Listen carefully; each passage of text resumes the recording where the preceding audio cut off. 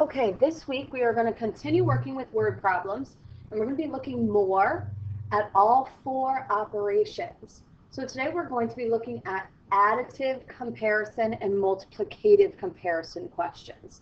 So the objective says, what is the difference between additive comparison and multiplicative comparison?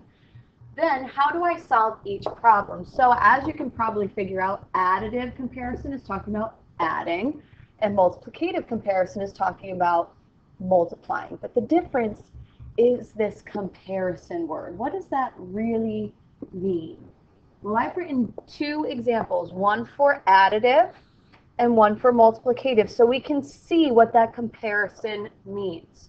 So let's start with the first in additive. Darlene has 7 apples. I'm going to circle 7 because that's one number that I'm going to need. Juan has 4 more, so I'm going to circle 4, and more tells me I need to add. How many does Juan have?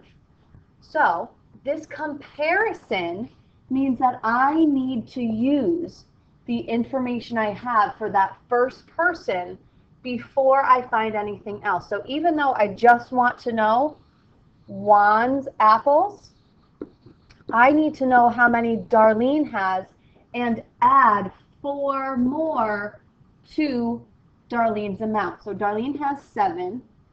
Juan has 4 more than Darlene. So we're going to add the 4 to 7 to equal 11 apples.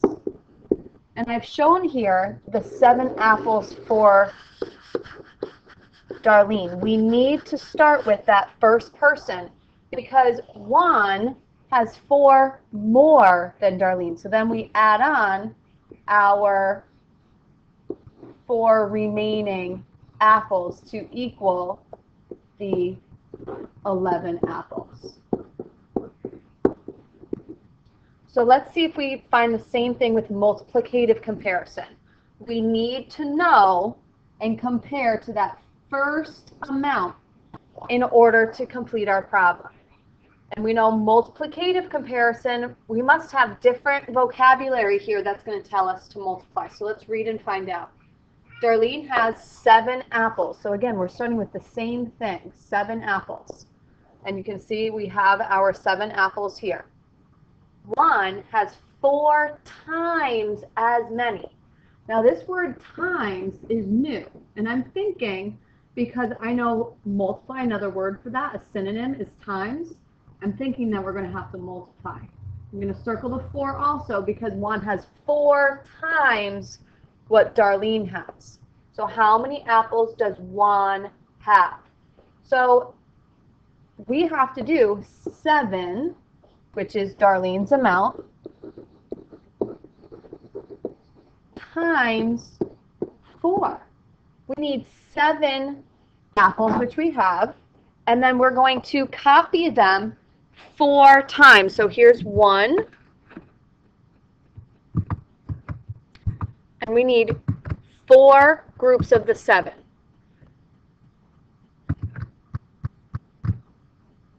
So here's a second group,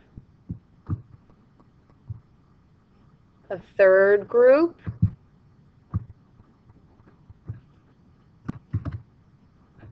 and here's the 4th group to show 7 groups of 4, or 7 times 4. So how many does Juan have? Well, I know that 7 times 4 is going to equal 28 apples.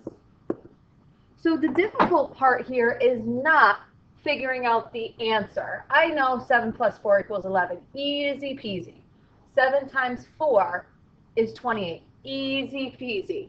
But we need to understand that comparison questions are asking us to look at someone else's information or another object and compare what we're looking for to that object. Like we compared Juan's amount to Darlene so we can figure out how many total Juan has. So we have to start out with that one person or one object's information before we continue with comparison problems.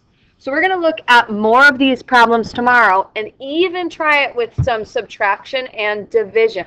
So take your time and good luck.